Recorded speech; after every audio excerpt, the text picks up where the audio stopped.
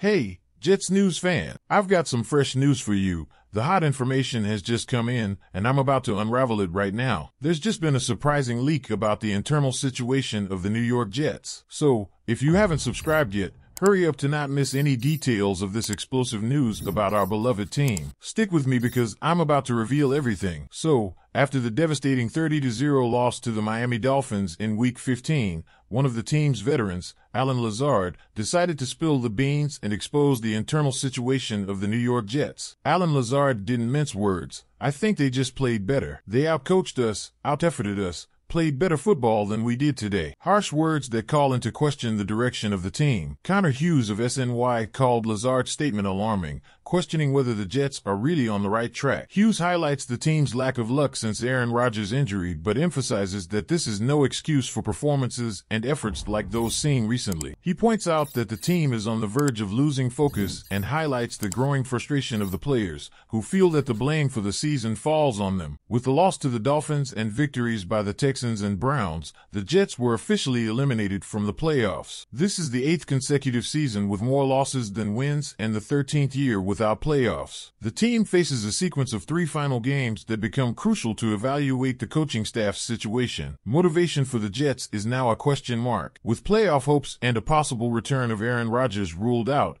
it remains to be seen how the team will approach these last matches. Lack of effort and preparation could be a condemnation for the coaching staff, while a vibrant performance could signal confidence for the future. Let's keep an eye on these developments in the upcoming games. Stay subscribed to not miss any updates from the New York Jets, here on Jets News. Until next time.